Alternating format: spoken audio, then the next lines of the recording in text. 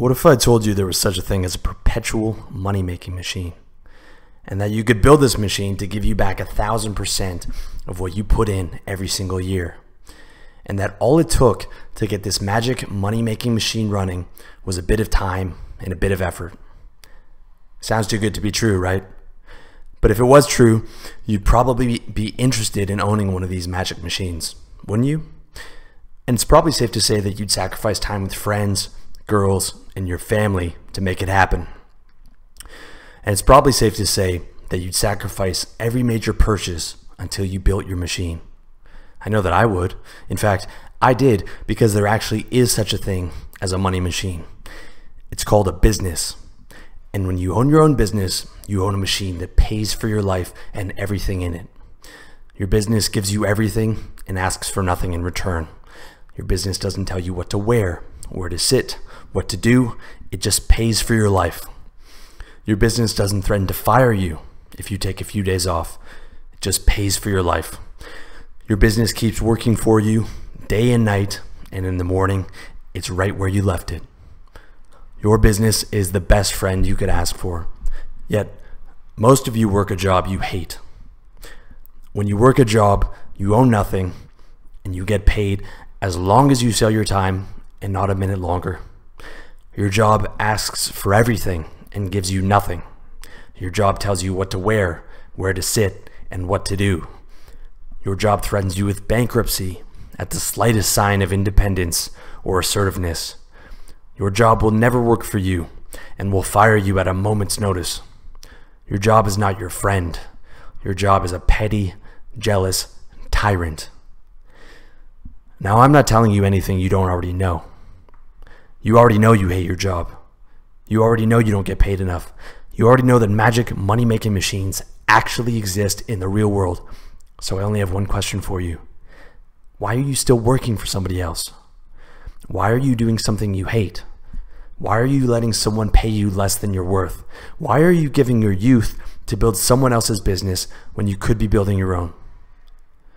The answer is because most of you aren't playing the game of life to win. You're playing to get by. And the cost of that game plan is spending your life as a cog in another man's money machine. I get it though. I can't lie. I've been there too. I gave a lot of my youth to making other guys richer because I was too lazy, too distracted, and too unsure. But since then, I failed more times than all my friends combined, and failure doesn't scare me anymore. You know what scares me now? The thought of another freezing cold February Monday morning commute. The thought of having to take home 15% of what I bring in. The thought of having to call another man my boss. That's the shit that gives me nightmares. But it's not just about the bullshit, and it's not just about the money. It's about something much more important to me. Ownership of my own life. Because when you work for someone else, you don't own your own life. They do. Doesn't matter how big your dick is, how strong you are in the gym, or how many girls you've fucked. For 50 hours a week, you're someone else's bitch. They tell you when to come in, where to sit, where to piss, when to eat, and when you get to go home. In return, you get paid just enough to get by. But maybe you're okay with that, because at least you have a steady paycheck and a big screen TV. And getting by is safer than starting your own business, because business ownership is too risky, right? Wrong. A job is actually the riskier proposition. Any business can fail, but you can only get fired from a job. More importantly though, when you work for someone else, you never learn the most important skill in life: how to hunt. The truth is, we're nothing more than apes living in a concrete jungle, and we need to hunt to survive. But instead of hunting game, we hunt revenue. And when you can't hunt for yourself, you have to satisfy your hunger with another man's leftovers. Not so when you own your own business. When you own your own business, you learn how to generate revenue, how to adapt to consumer demand, and how to become a producer. You don't learn any of that as an employee. As an employee, the second your skills become outdated, your master will put you down like the old dog that you are. And by then it'll be too late to learn how to hunt, because you can't teach an old dog new tricks. All those clients you brought on, that revenue you brought in, none of that fucking matters. All you leave with is your balls in your hand and a sob story And that's if you have any balls left after a lifetime of wage slavery. This is reality. Life is not a trial run. You only get to be young once. You only have a limited amount of time and energy to build that business. Every day that you're not working towards that goal, you are fucking up. I promise you that. By the time you're 40 and you've got a wife and a family and a mortgage, it's too fucking late. That's why you need to get smart now. And the smart way to live is to own revenue and rent expenses. But most of you are doing the exact opposite. Most of you are renting revenue from someone else's business and buying expenses. Expenses that you can't afford, like a house or a car, or the biggest expense of all, a wife. That's hustling backwards, player. You can't pursue expenses over revenue. You're not the federal government. You can't run up a $19 trillion tab on the taxpayer's dime. If you have to borrow to buy it, you can't afford it.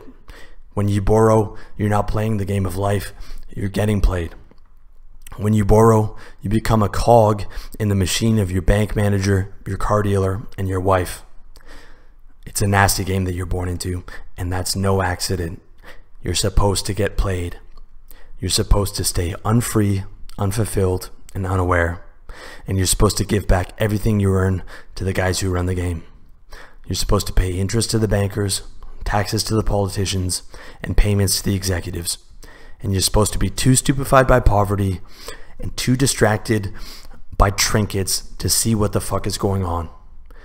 That's the bad news. The good news is there's a way out. Not for everybody, but for you if you want it bad enough. You can't change the nature of the game, but you can change your position. But to change your position requires a change of perspective. And to change your perspective, you need to change the way you look at money. Money is your ticket to freedom. Instead of looking at money as a tool to buy expenses, look at money as a tool to buy revenue. Instead of looking at money as a tool to buy toys, look at money as a way to buy the runway for you launching your business.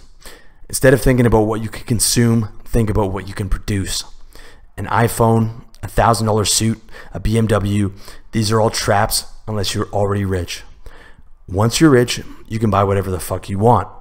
But until then, you have to pursue revenue ownership over everything else. If you don't, you'll never get free. Even investing is a trap. Why settle for 8% a year when you can invest in yourself and do 1,000% a year? A business is the only thing you need to invest in. And until you get control of your income, you can't afford to buy or invest in anything else.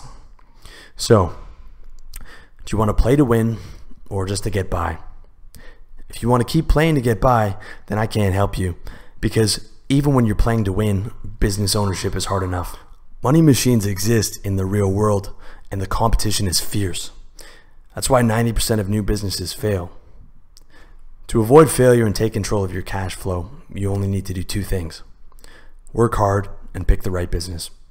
But most guys half-ass it and pick the wrong business. They bet their future on a product-based crapshoot in an unproven market and get crushed.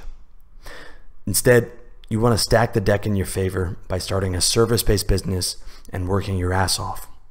All you need to succeed is a phone, an internet connection, and the ability to sell. Just choose a service and where you want to live. If you're planning on living in a first world country, then you need to start an offline business. Because first world countries are expensive, you need to sell expensive services like real estate.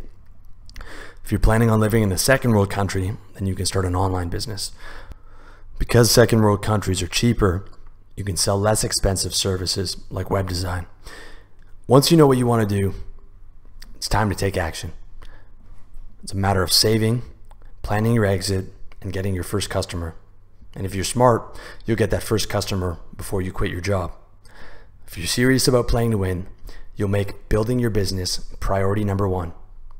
From now on, everything else comes second. That's the price you have to pay to play to win. You got to pay the cost to be the boss. The cars, the clothes, the toys, the product-based business. You can still have all that, just not right now. First, you have to buy your freedom. But once you're free, the world is yours. 5 years from now, when your machine is printing you 10 grand a month, you can buy whatever the fuck you want, but not until then. Until then, you have to focus on getting free. Money is power. You either control it or it controls you. So take control of your cash flow and take control of your life.